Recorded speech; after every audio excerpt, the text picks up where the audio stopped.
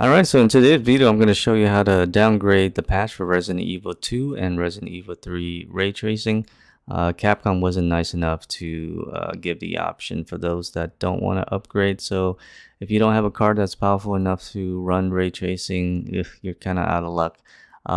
Personally, I love the Raytracing update. I have a 3090 card and it looks really good and runs really well as well. So I do see a big difference. But for those that don't have the option and want to downgrade it, this is how you do it. Okay.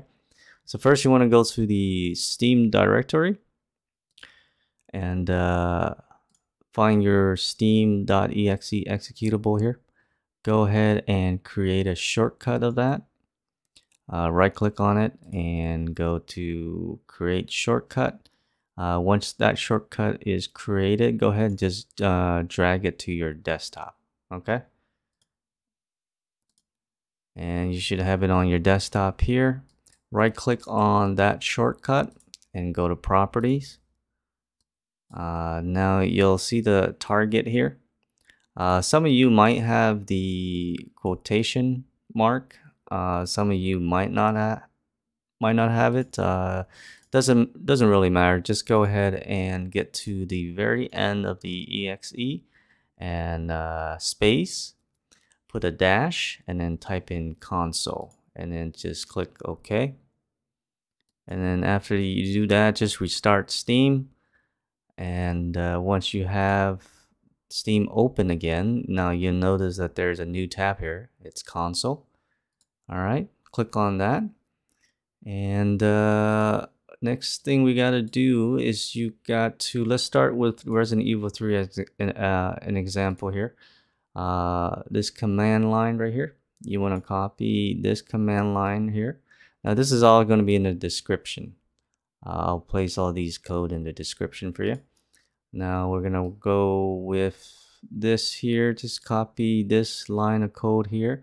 Don't copy the placeholder. This is just a reference to know the name of the files. Okay, so just copy that and then go to your console tab here at the very bottom here. Go ahead and just paste that code and then click on enter. Once you hit enter, it's going to start downloading the old version. Okay, I've already done it, so I don't want to re-download it again. But it should be about 20 gig for the Resident Evil 3. Now you have to download both of them, for the main game and for DLC for it to work. If you just download one and not the other, it's not gonna work. Okay. So once you download both, you have to go and navigate to the folder that it's saved in. You're not going to see it in the download tab of Steam. Okay, you're not going to see that. It's going to show up in your Steam directory. Go ahead and navigate to wherever you install Steam. Go find Steam app. All right, so it's going to be Steam app, and it's going to be in the folder content. Okay, and it's going to be labeled app 952060. All right, double click on that. Now you're going to notice there's two folder in here because we did download two files. Okay, this one is the main game. Go ahead and just copy everything that is in this folder into your Resident Evil 3 main install folder. All right, let me go ahead and pull that up real quick.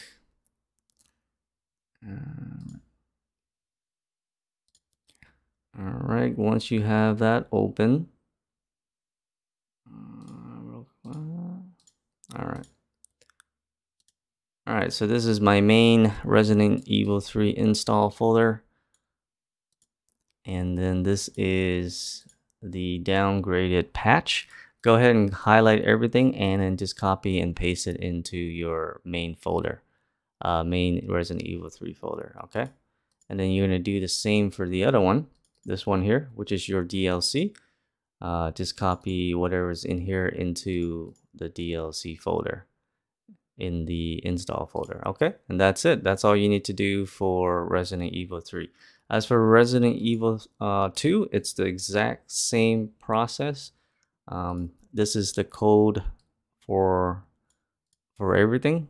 This is your base game right here. You want to download that. If you don't have the DLC for Resident Evil 2, don't worry about these.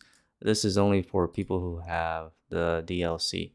And as for the DLC here in Resident Evil 2, just put the folder when you install all these. When you download all these folders, these files is going to be in a folder. So just copy and paste each individual folder into the main Resident Evil 2 install folder, and that is all you have to do, and your game is now downgraded. So yeah, you can get those mod working again, and hopefully it doesn't crash on you. So that's it, guys. That's the video. If you run into any kind of problem, let me know. I'll try to help out as much as I can. So enjoy. Until the next video. Thanks for watching. Take care. Peace out.